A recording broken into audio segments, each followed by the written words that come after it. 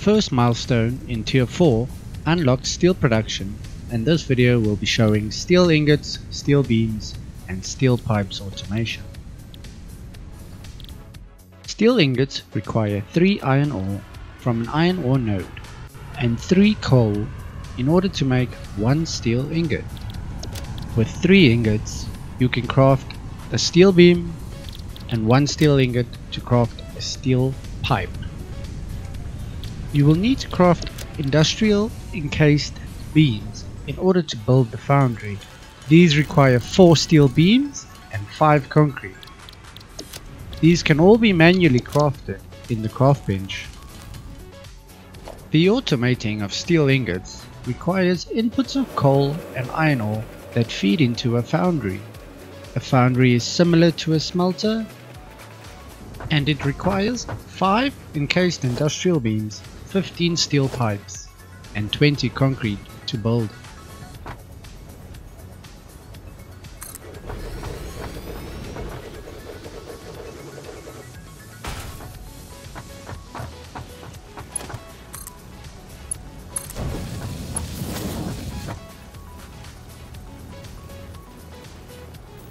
Once you have selected the foundry, connect the iron ore and coal inputs.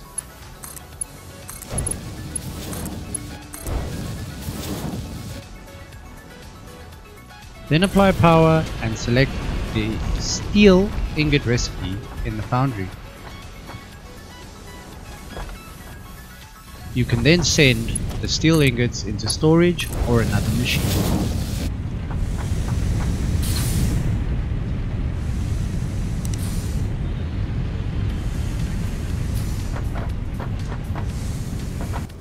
A tip for when you need to gather a bunch of resources that are not being stored is to delete the conveyor belt that the resources are on and then replacing the conveyor belt.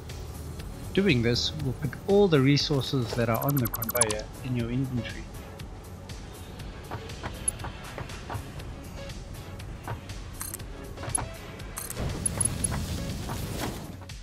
The MK1 miner is capable of mining up to 120 resources per minute, and the upgrade to that, the MK2 miner, effectively doubles the output to 240 resources per minute, and the speeds are dependent on the type of conveyor belt used. Automating steel pipes and steel beams requires the inputs of steel ingots into a constructor.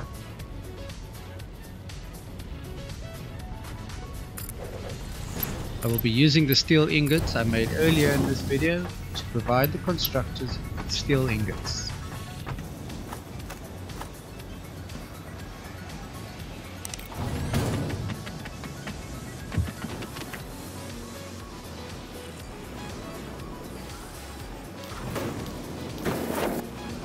Lay down the constructors, then provide them with power.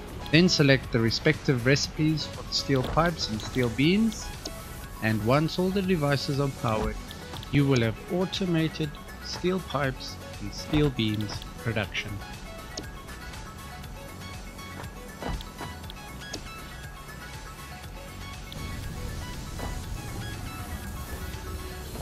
For a more detailed build, check out the video in the cards. In the next video, I will cover the automation of the remaining resources in Tier 4.